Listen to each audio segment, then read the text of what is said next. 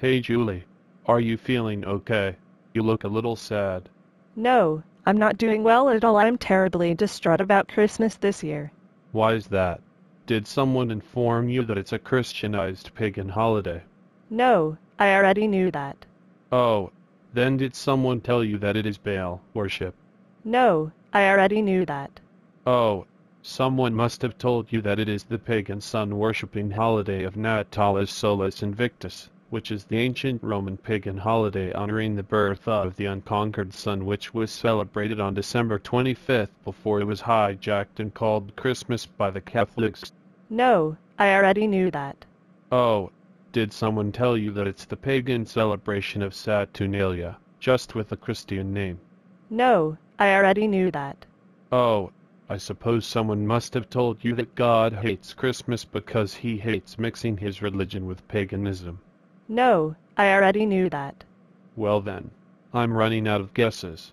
Is it because someone read Jeremiah 10:2-4 to you, which says, "Thus saith the Lord, learn not the way of the heathen, and be not dismayed at the signs of heaven, for the heathen are dismayed at them.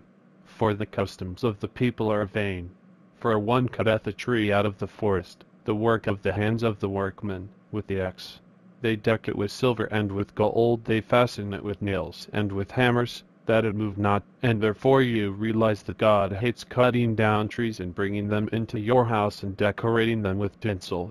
No, I already knew that. Oh, I know. It must be because someone told you that Christmas is devil worship because it is a pagan holiday, and the Bible says in 1 Corinthians 10:20 that the things which the Gentiles sacrifice, they sacrifice to devils, and not to God. No, I already knew that. Okay, I give up. What are you so distraught about concerning Christmas? It's because Christmas is on Sunday this year. Why does that make you sad?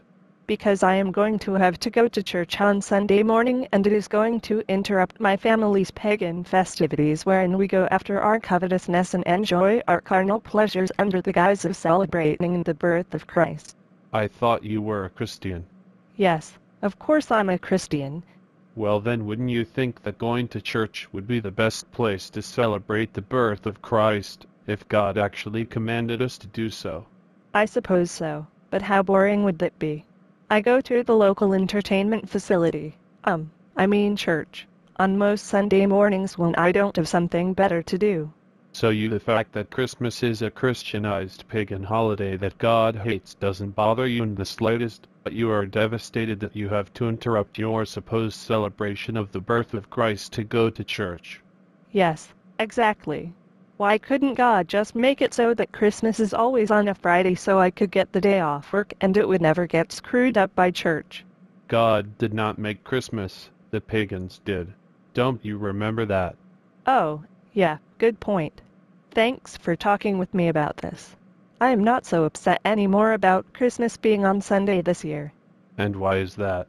Because I just realized that Christmas will not be on Sunday again for 6 more years. That's great. I'm so happy for you.